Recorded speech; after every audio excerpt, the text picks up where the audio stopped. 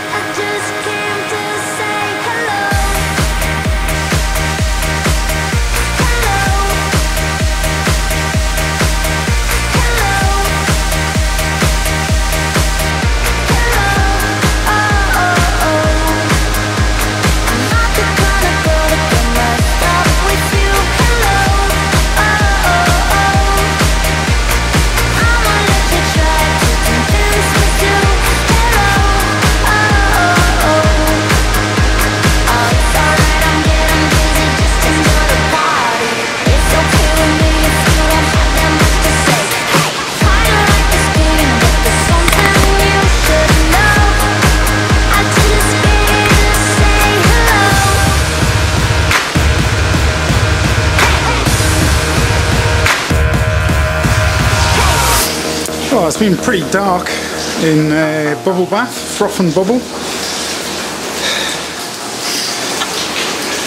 Certainly quite impressive. Fairly short. It's probably only a couple of 100 metres really, with two short drops. Second drop crawl must be down climbed. Came through without a wetsuit, so I'm a little bit cold. But I only got wet past the stomach once. There was a bit of a swim at the end. Managed to bridge most of the time.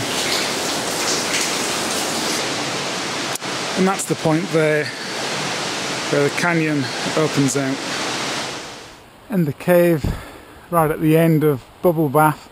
Quite steep, but a number of places have been dug out of the slope to sleep. Well, I've made it down to the Bungleboori just in time for lunch, so I'll have a nice leisurely lunch here on the rock platform, then head back to the car.